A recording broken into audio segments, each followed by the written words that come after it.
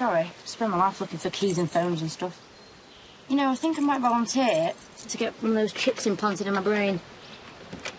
Although I don't think Neuralink technology has rolled out around here just yet.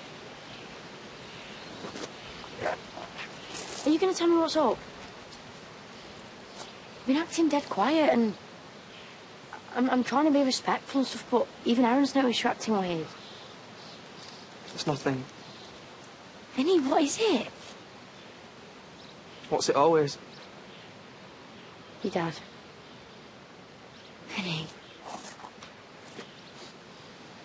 He's doing it again. He can't stop himself. Why can't he stop? You know, he's supposed to love me, but that's just rubbish. Well, he's ill, isn't he? So? He gets to carry on and we're the ones suffering.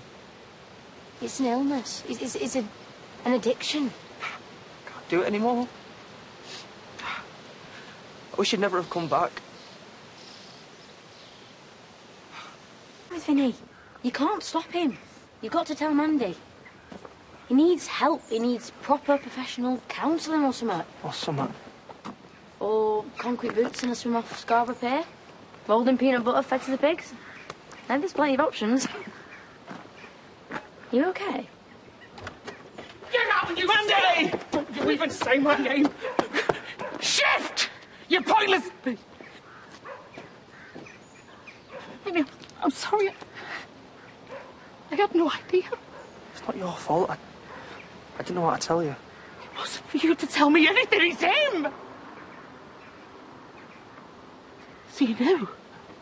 Well, yeah, we're hard to miss. Are you insane? You knew he was back gambling and he didn't say out! It's not his fault, Mandy. You!